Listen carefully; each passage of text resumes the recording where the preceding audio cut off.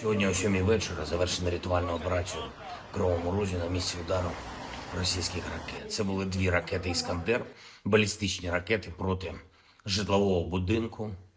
В одному під'їзді зруйновані поверхи з 4 по 9, просто проти цивільних людей, звичайних людей, проти дітей. Це тероризм, який ніхто в світі не назве інакше. Станом на цей час відомо про 6 загиблих, серед них дитина, дівчинка, її звали Дар'я. Їй було лише 10 років. Разом з нею загинула її мама. 69 людей постраждали, десятки зараз у лікарнях, серед них є і ті, хто... Ще не було й 9, як над кришою дому пролетіло 2 ракети. Ми не поняли нічого. А потім мені дзвонить моя подружка і не можуть зв'язатися, бо її не чуть. Тоді я перезвонила, не чуть, вона не чуть. Потім вона каже, що поможіть мені. І ми зрозуміли, що ми пригнули в машину, сюди приїхали. Ну, а тут жах. Тут російські, не хочу казати, попали у жилий дом, а в її домі, з тої сторони квартира, то винесло все в квартирі. Ну, слава Богу, вона зосталась жива. Я не знаю, як мені вставляти, тому що я приїхав у Віржал з Херсонської області, оттуда, переселенець. Приїхав сюди, і здесь такое самое.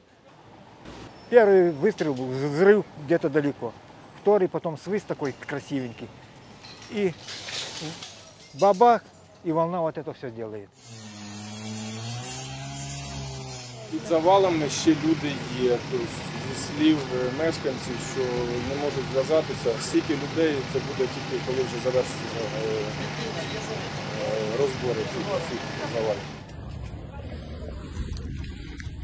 What we're seeing is being repeated. What I saw in Mykolaiv, what I saw in Odessa last week with my own eyes, is being repeated across many big cities in Ukraine. This morning, again, in Kryvyi Rih, an apartment building was hit. People have been killed, are still under the rubble. I have also issued a statement about that over the weekend, again, in Dnipro. It's constant in Kherson and also over the weekend in Kharkiv. We are present in almost all of these places. And if we're not physically present, we're very close by, just down the road. So whether it's Dnipro or Kryvyi Rih this morning, the UN agencies, the NGOs, local volunteers continue to respond, of course, with immediate support, which is shelter.